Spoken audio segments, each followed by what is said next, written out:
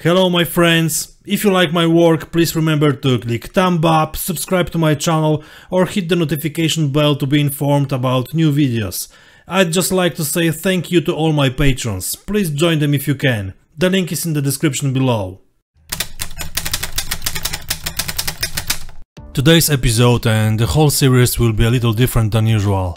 I will call it Controlled Chaos. That's all for the introduction, let's get to the point. This is another model from my collection that I bought to build a specific project. This time an old dragon about which I had a pretty good opinion until I started making this model. Well, we have here standard color box, large instruction and parts kit on grey spruce, plus rubber tracks that I'm going to use. Of course additional decals, a small photo etched plate and transparent parts. Everything is nice because it's dragon, but...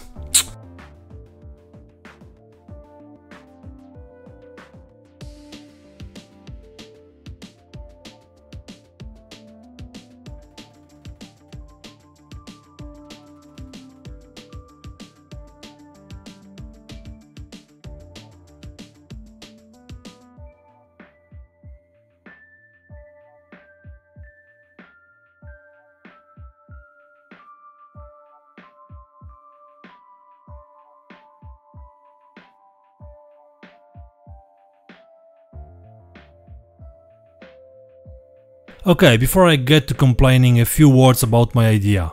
Some time ago I found this photo and immediately decided that it was the perfect idea to create a small diorama. This destroyed Sherman is perfect for that.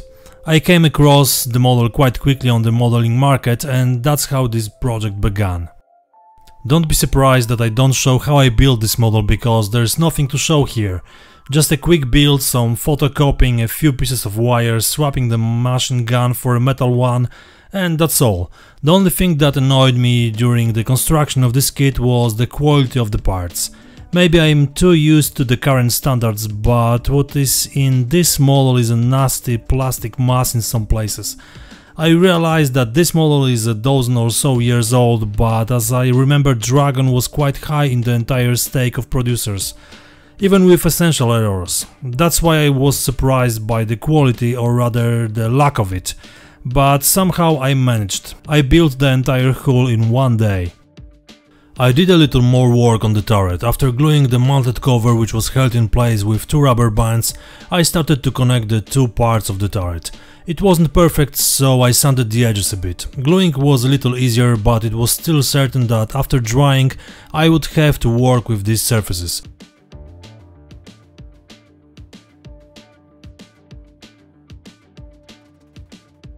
The rubber bands passed the test for the second time.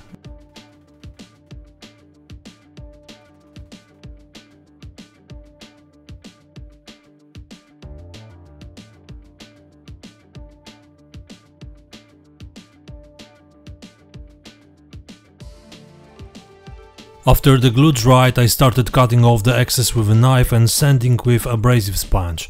It took some time, but it was necessary to make the model look good enough.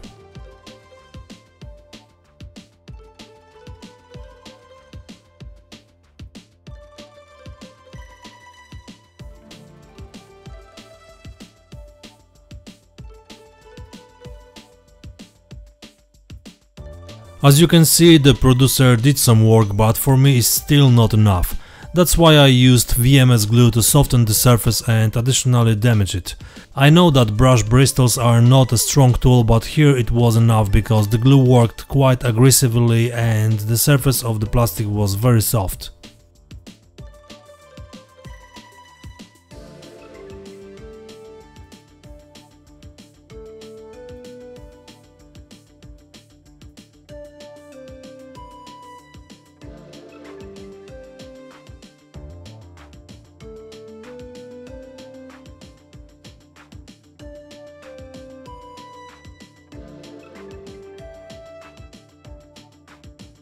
Leaving the turret to dry, I started to prepare the green stuff to make delicate traces of connecting the two parts of it. I put the rolled tin sausages on the surface and pressed them into the rough surface using a toothpick. Then, using a hobby knife, I cut them to the right width and, using the toothpick again, shaped them to the satisfactory appearance. Okay, my friends, if you like what I do, please don't forget to subscribe to the channel, click like and write a comment. This will surely be very helpful.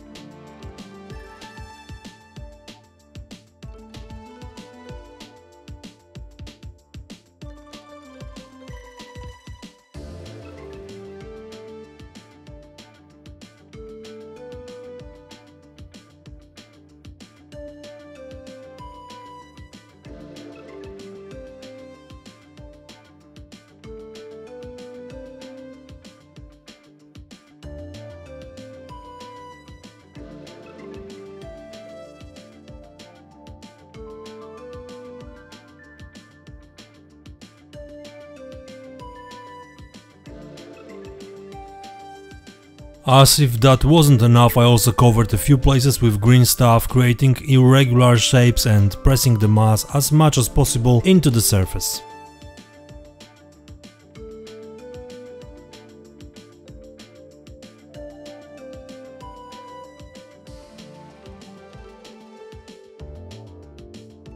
I used a power drill and a standard drill bit to make small marks. I ran them almost parallel to the surface, making small traces. It's best to test it yourself on some invisible part of the model. A little plastic glue is enough to align the edges. As you can see, the effect is very good and close to the real one.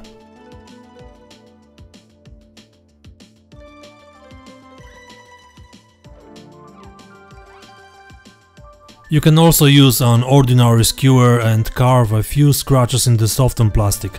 Same here, just wipe the edges with glue.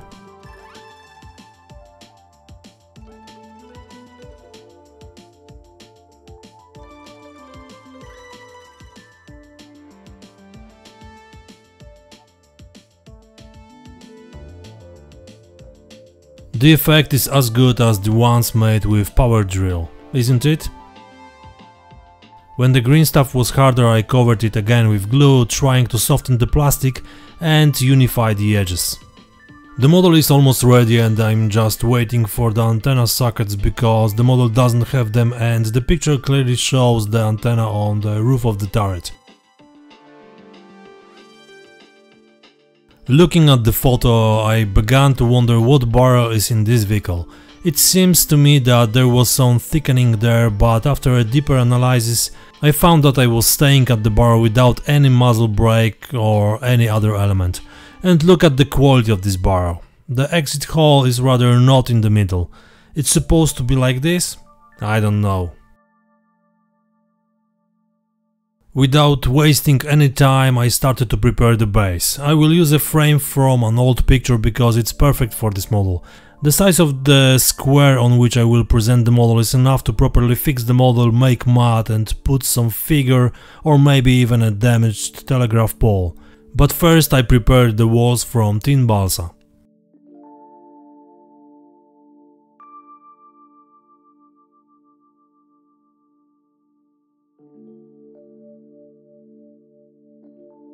A mixture of PVA glue and black CA glue is ideal for strong bonding of wooden elements.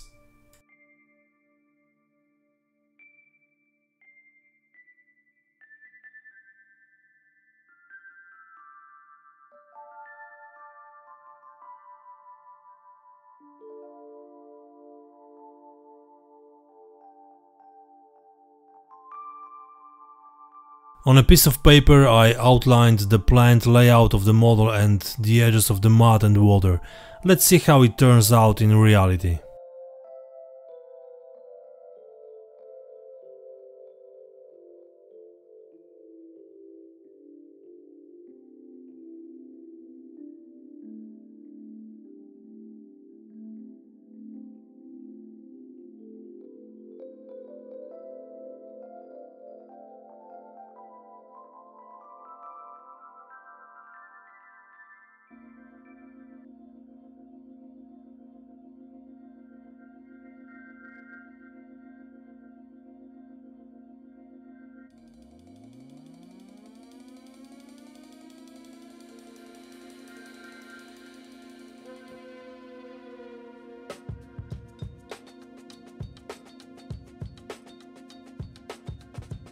Cutting in balsa is very easy, but it's also easy to damage a thin board. That's why you need to do it with sensitivity and control the work of the hobby knife.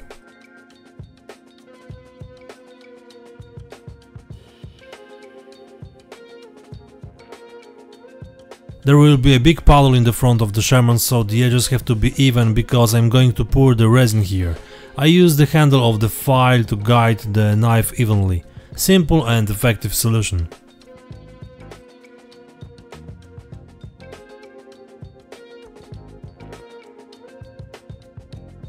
I also reduced the upper edges where there will be mud because after fitting the model I turned out that these walls are definitely too high.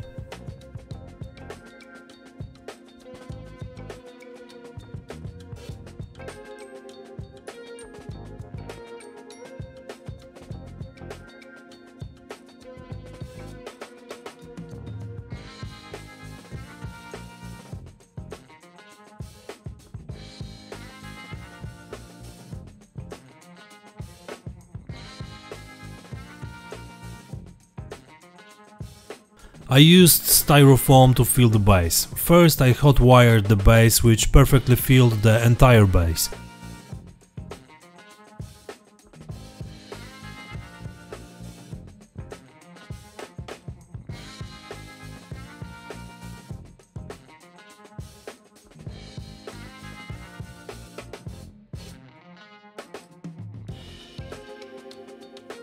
Then I cut smaller pieces and slowly began to fit them to the base.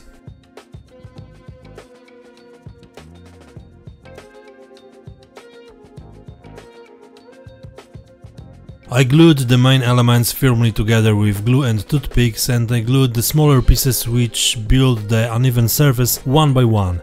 In this way, after applying the mat, I will have a very uneven surface.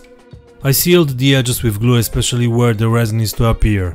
After putting the model, the whole thing looks pretty good.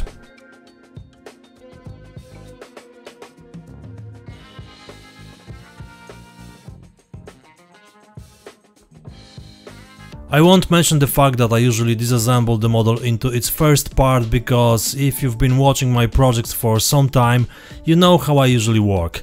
I glued two nuts to the inside of the hull and started to tighten the large bolts as handles. Earlier I sanded one side so that the glue would bond better. As always, they will stay there permanently because there is no point in unstacking them. Of course it can be done using the bonder, but the question is, what for? As I mentioned in the previous episodes, there is no antenna on the turret, but I bought the appropriate T-Rex set and now I can mount one element. The whole set will serve me for a long time if I build some American vehicles, and it's nice that there are bent elements here, which can be used to give the right look to the vehicle. Now that the glue has dried, I put the screws in and I have nice grips ready. As you can see, both elements are holding very well. Before I start painting, the whole model was cleaned with model degreaser. It was necessary the more that I didn't plan to paint it with a primer. There was one reason. I was going to use Tamiya paints, so I was pretty sure that without the primer they would stick to the surface very well anyway. The whole procedure takes a few minutes and I can start painting. The product evaporates very quickly, so it has the advantage over washing the model with water and soap.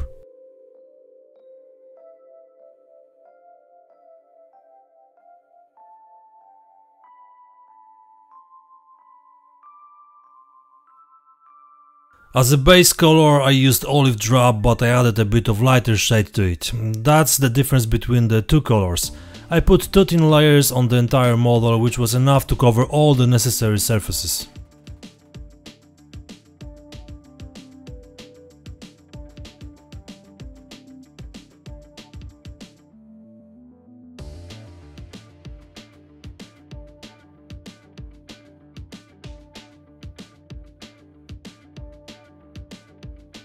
Looking for some modeling materials, I found masks for painting discolorations in my collection.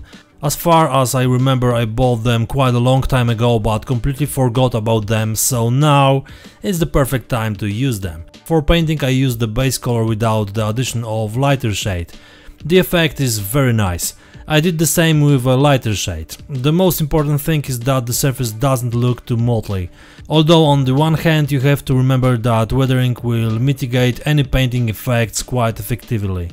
Having the photo of the real vehicle, I have the impression that it's painted in a two-tone camo with black spots.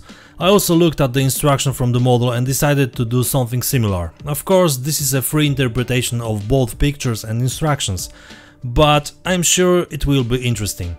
To paint the black spots I used Natto Black. I painted all the spots without stencils. I did it pretty quickly because it wasn't too difficult. It's just as easy to join my group on Patreon. Just check out the 7 days free trial and enjoy with the content.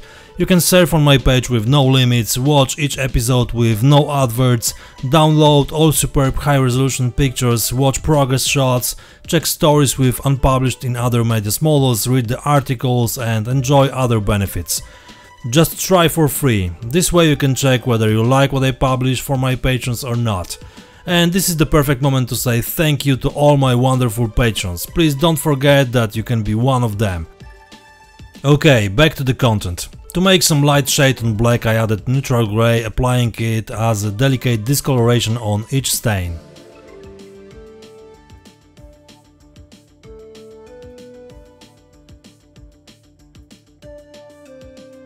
I used the rest of the paint to make some base color on the rubber tracks that I'm going to use in this project. Before I started painting the markings, I covered the places where they should appear with the chipping medium from VMS.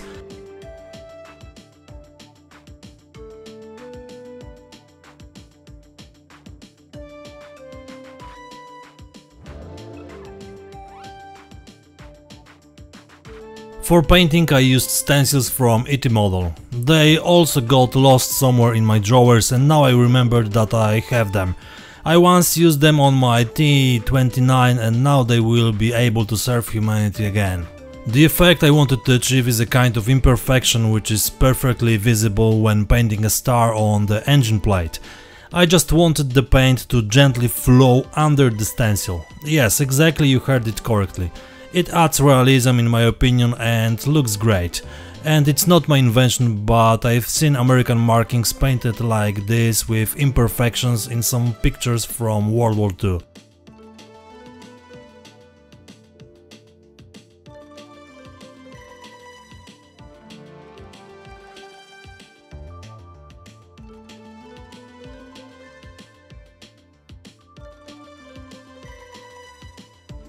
The vehicle is quite richly marked, but this is not a coincidence either, because if I take into account the further steps I intended to take with this model, their number will not be as visible as now before weathering. All markings have been properly treated with water and brush to activate the chipping medium and damage the paint in a controlled way. All in all, it was a very pleasant job and the results are very nice.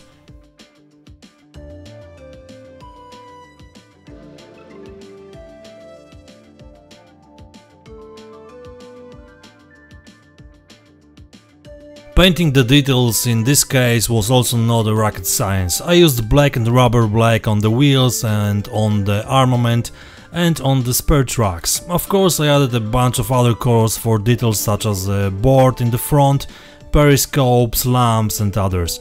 I also painted elements polished by trucks. In the photo the tank looks freshly damaged, so there is no rust on it. I want to do the same on this model.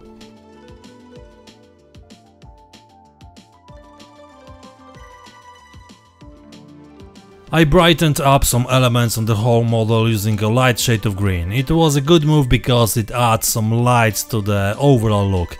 In addition I used a proven trick and painted the screw heads and a few small elements silver.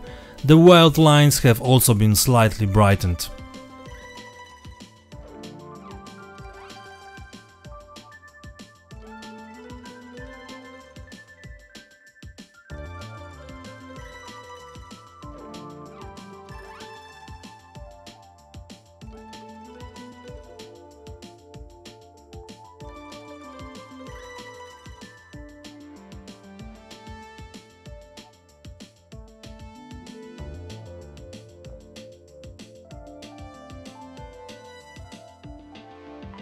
At the end I painted the silver stripe on the barrel. Earlier I masked this part with tape. I didn't want to do it with airbrush out of sheer laziness. That's why I used the brush, and after removing the tape I gently sanded the edge of the color. This way the model is completely ready to start weathering, which I plan to show you in the next episode. Now, before I finish, the last thing I did in this session. I covered the surface of the diorama with first layer of matte, and to be precise with the VMS product with a cool name, Smart Matte. It's very interesting product, quite dry and not too sticky, but enough to apply it on the surface and leave it to dry. As I said, the first layer is the base for the second, where I will form the final look based on the photo. But before I start doing it, I need to prepare the model and details that will make the background. I'm talking about some remnants of the crew's equipment and tank elements scattered around. In addition, I planned the figures, so they also need to be at least pre-prepared for their places.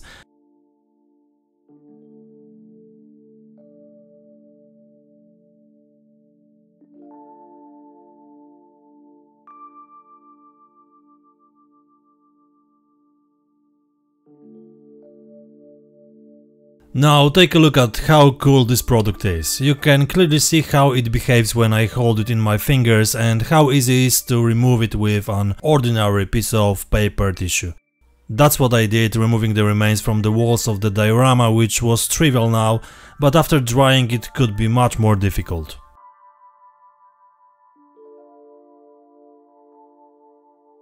As always, the first thing I do on the model before wash is a thin layer of glossy varnish. For the Sherman I used VMS product, which can be used in airbrush without any dilution. Quick application on the model, and after a few minutes I can start applying the dark brown wash. Of course, it was primarily used to emphasize details and depressions, which in turn led to adding a 3D look to the model, but I also used it for two other effects.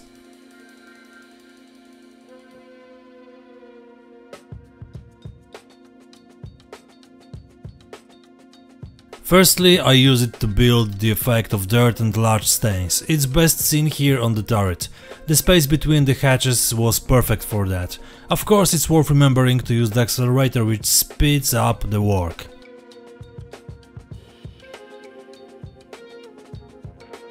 While applying the wash, I didn't waste the product and gave it quite generously to the model.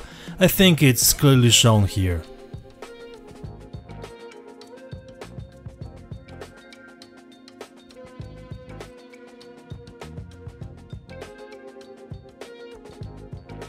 The second effect, or rather the third, after the wash and dirty stains, was making vertical streaks. It's very simple, just a combination of wash and thinner, and you can have fun with applying, moving or removing individual streaks. And now a bit of philosophy. The whole procedure wasn't accidental. In combination of all these effects I used, starting with stencil painting through two-colored camo and the effects that I just applied, I wanted my model to look very dusty and dirty, and this is the look I built using the procedures you just saw and will see in a moment.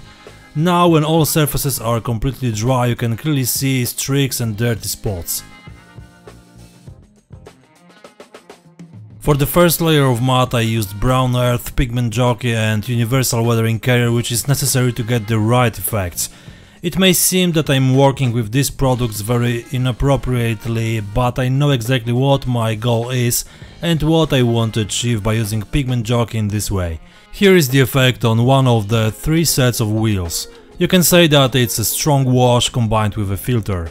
I worked exactly the same with these products on the lower part of the hull, making a suitable base for further matte that will appear there in a moment.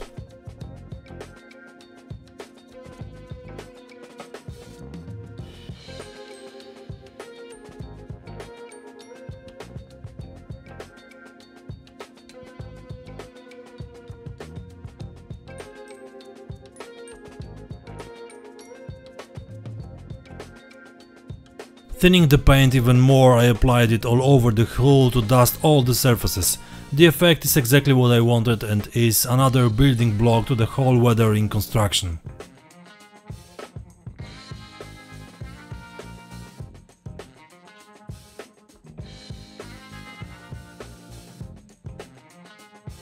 Now you can clearly see the difference between a dirty hull and a relatively clean turret, but I will change that in a moment.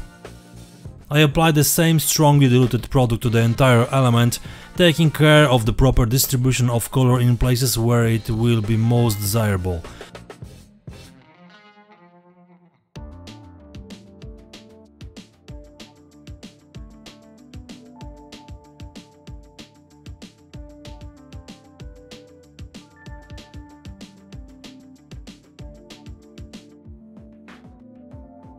After drying, the turret fits perfectly with the hull and now forms one whole vehicle. The dirting isn't over yet. The machine gun, which will also be an important element of the overall look, also gets the right amount of dust. In fact, weapons also get dirty, rusted and dusted. I'm sure weapons looked like this during the war, especially when carried on tanks and other military vehicles. The second layer of mud will be a mix of damp earth from AK Interactive with a texture builder from VMS. After mixing, depending on the proportion, we get mud that is ready to be applied to the model. It's worth using different tools and different methods of application, thanks to which we will get interesting looking pieces of mud with different sizes and textures. It's worth checking it yourself and choosing the appropriate methods. Wanting to prepare the entire chassis, I started with these surfaces, dirtying the model so as not to leave unfinished places that may be visible after attaching the model to the base. Take your time and take it easy to build the right looking mud. It's worth remembering that covering the entire chassis with a uniform layer of mud, as it happens in reality, especially when the mud is wet, will not look good on the model. It's much better to do it sparingly with less mud, because in this way we will achieve better visual results. I know that it will not reflect the real look of the vehicle, but you can now take advantage of my experience and trust me, I know what I'm talking about because I love dirty vehicles and almost all my models have mud on them in different versions. That's why you can see the earlier layers here, and I'm going to leave them visible to accomplish what I just say. In addition to the bottom surfaces, I also apply mud to the sides of the hull, which seems natural on tanks, but it's often overlooked by modelers. I know that everyone builds and paints the model as he likes, so I'm not going to criticize or judge anyone. I'm far from it despite my experience in this matter. Modeling is supposed to be fun, but if you want to make more realism, just think about that.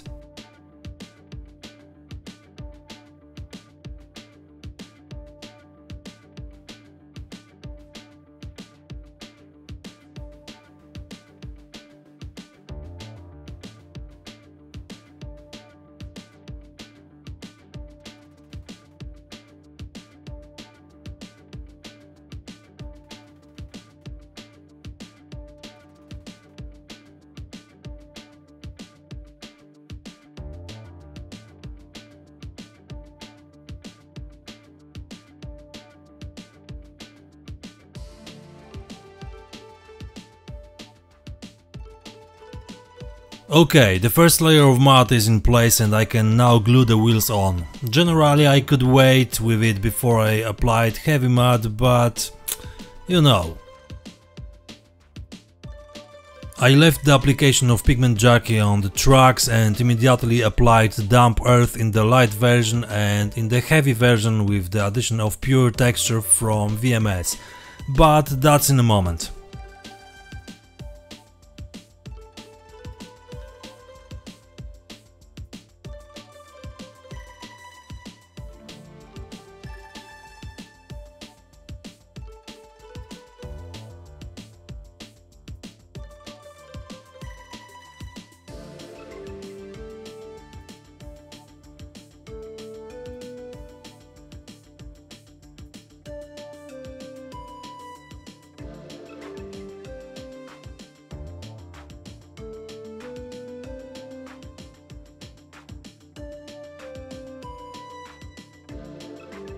First I stained the space wiped by the road wheels with pigment, which I rubbed directly into the places where the wheels work the most and wipe everything that is there. I polished the teeth of the tracks gently with a pencil.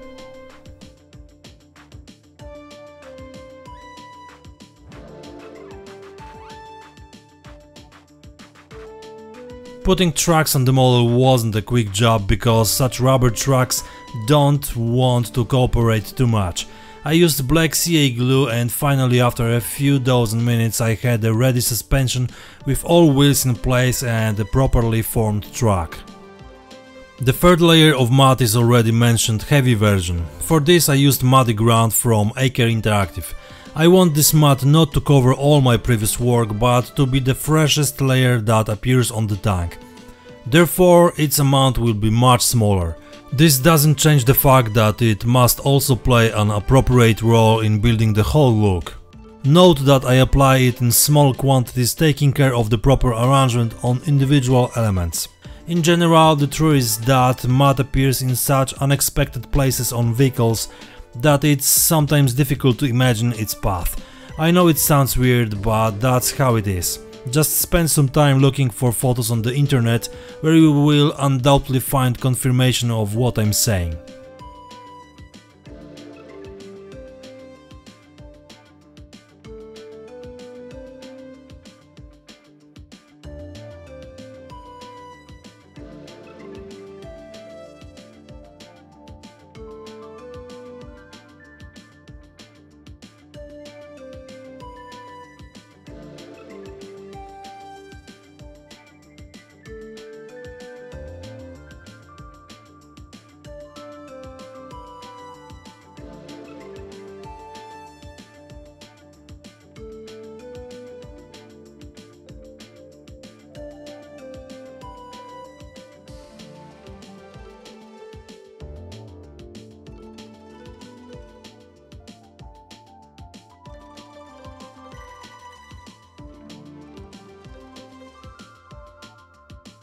Still remembering about the tracks, I added a wash with a product heavily diluted with water to unify the tracks and wheels elements.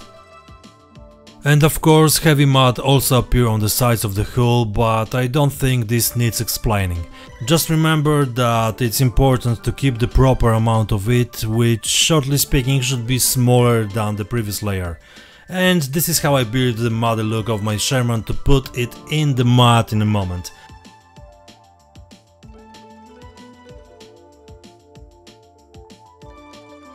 Continuing work on the diorama, I finally put the model in the right position and glued it to the base. This may be surprising for you, but I used PVA glue to make the model stick well to the surface. The first reason is the main material of the base, and as you remember I used the foam, so the use of some aggressive glue could damage its structure. Secondly, this glue gave me a lot of time to properly set the model and I didn't hurry up. Thirdly, this glue did the job as a seal for the water that I will be pouring on the base in a moment. Tracks that are visible in the picture also had to appear on my base, of course. I fixed two short pieces with pins and covered them with glue. It may not look very aesthetic, but it does the job and as a result it will be completely invisible, so I didn't bother to fix these elements too much. When the model was sitting properly, I glued the turret firmly and using the previously imprinted place in the ground. Leaving the model for a while and giving time for the glue to dry, I started to prepare the figures. At this stage I needed to set them on the mat to see how they will present. To tell you the truth, I don't have many options and in my opinion this is the best setup I could come with for these figures and for this surface. Once I knew where the figures would be, I started to apply a second layer of matte. Of course I used the same product from VMS. I was wondering about the tracks and some visible mapping of the tank's slide on the uneven terrain, but on the other hand it could have driven directly into the bomb crater. All the time I was hesitating over the final appearance, but I decided that it will stay in the form it is now, without coming up with strange justifications and undefined appearance. I filled large gaps with a sponge so as not to waste the product on plugging the holes. It passed the test in 100%.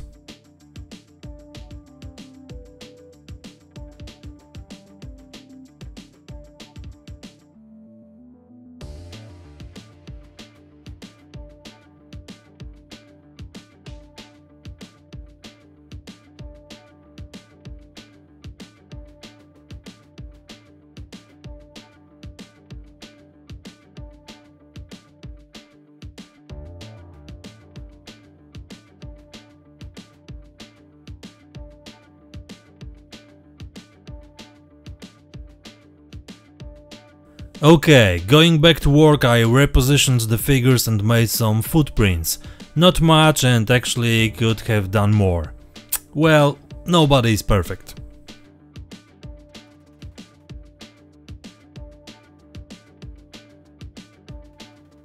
I also attached a piece of towing cable to diversify the surface of the mud.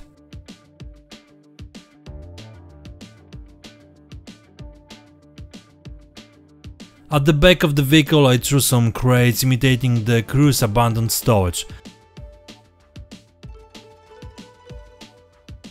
In addition, a carelessly spread tarp on the rear and a little one lower will add drama and more different colors to the whole appearance.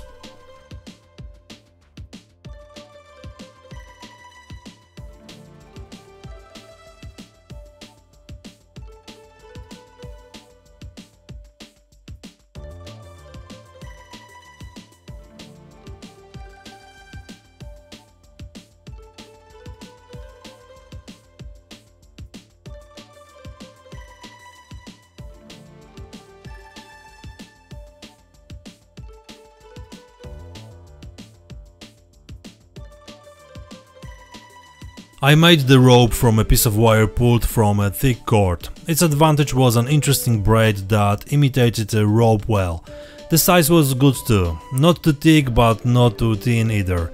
Of course, after gluing it, I painted it in a light color and did a delicate wash to emphasize its structure.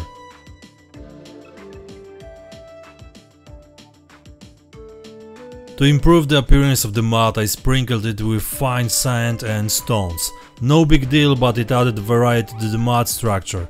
I put the stones in the mud and flooded the whole thing with sand and ballast freeze. It was enough for everything to stick properly and not fall off when turning the stand.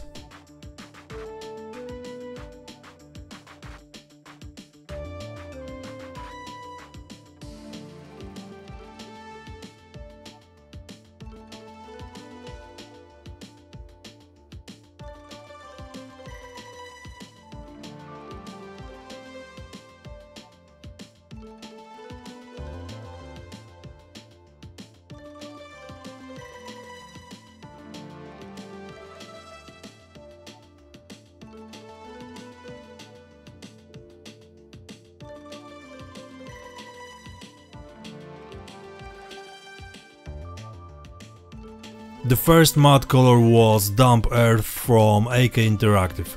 Perfect for this mud in my opinion, and the product soaked into the structure nicely and gave a very good shade.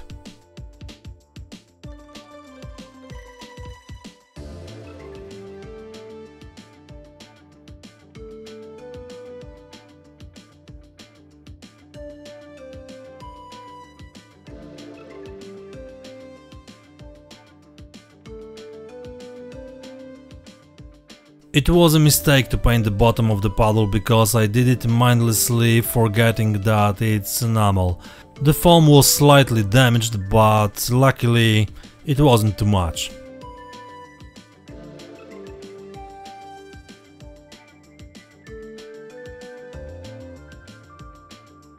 Muddy ground diluted with a small amount of tap water is the second color of the mud. I apply it primarily in the holes, but in some places it was the dominant color.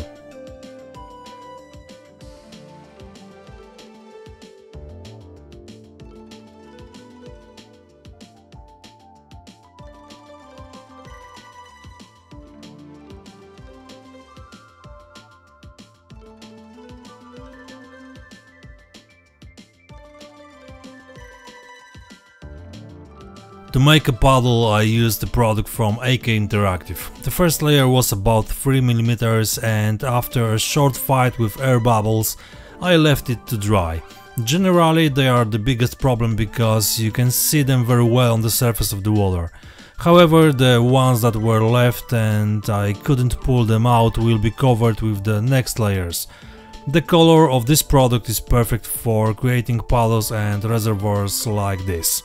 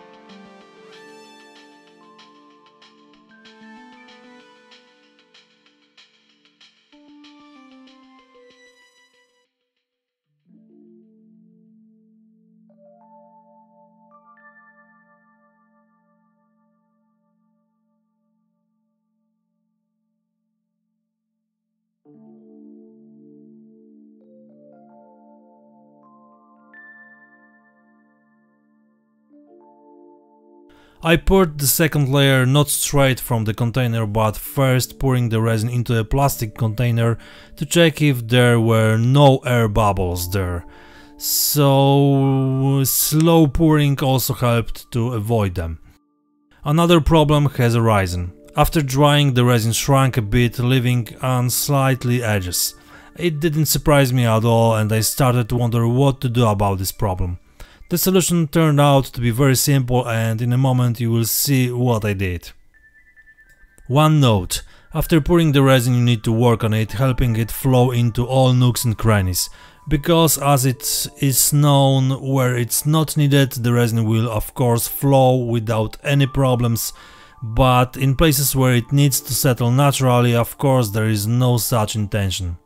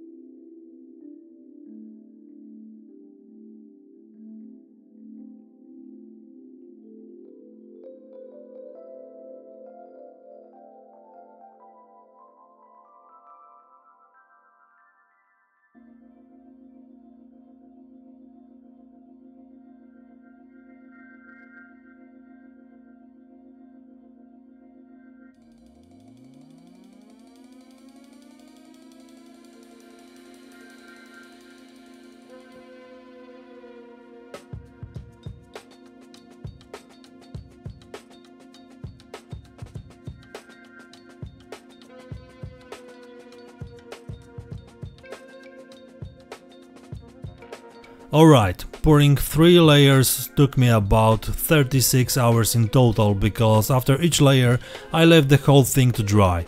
When the last layer was already poured, I decided to add some variety in the form of dry leaves. These laser cut pieces are perfect for enhancing a body of water.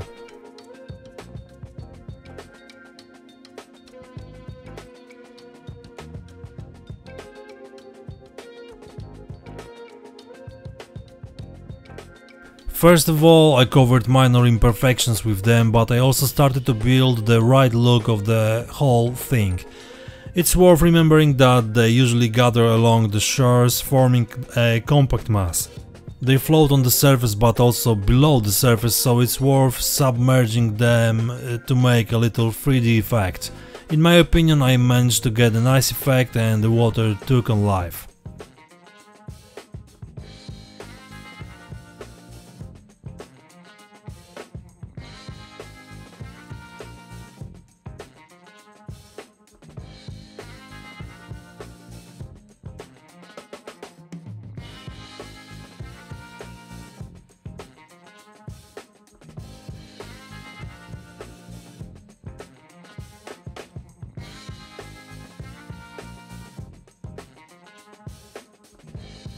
Despite the nice work with the leaves, the edges don't look good. As I mentioned a moment ago, the solution turned out to be very simple.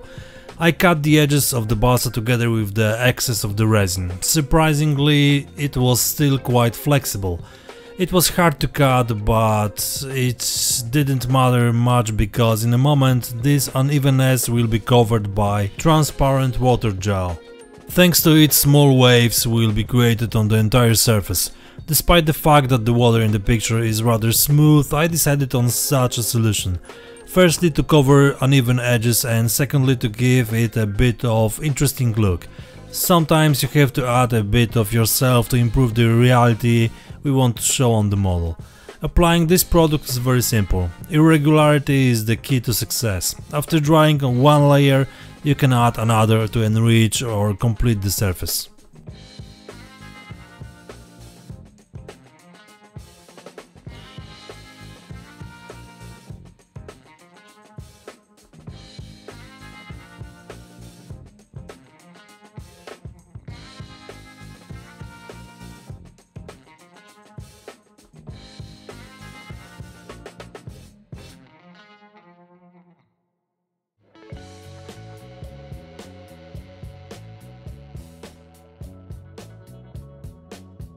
Some trivial work on finishing the base also needs to be done. Black paint with PVA glue is ideal for painting balsa.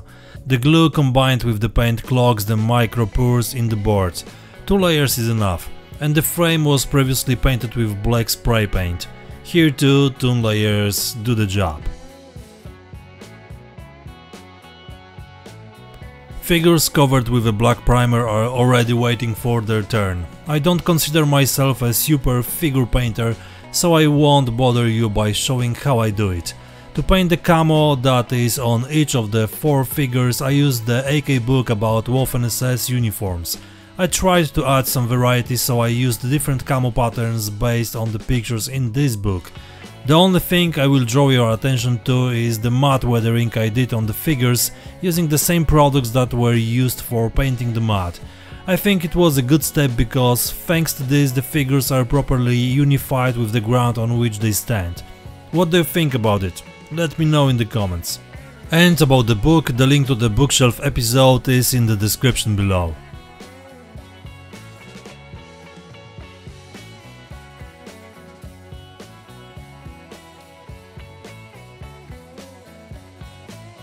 Setting up the characters of the story wasn't difficult. Each has a glued pin that holds it in the right place and facilitates possible disassembly. The ground is not as hard as stone, so sticking a pin is not a problem. At the end I decided to prepare a plate with the name of the project stylized as a piece of armor. Of course I painted and weathered it as on the model, and as a result I have a nice looking element on the base. Okay, the project has come to the end. I am very pleased with the final result. I managed to get a nice atmosphere, and it seems to me that in this case a small number of elements is the added value of this diorama. Let me know what do you think about it. Of course, if you like what I do, please don't forget to subscribe to the channel, click like and write a comment. This will surely be very helpful.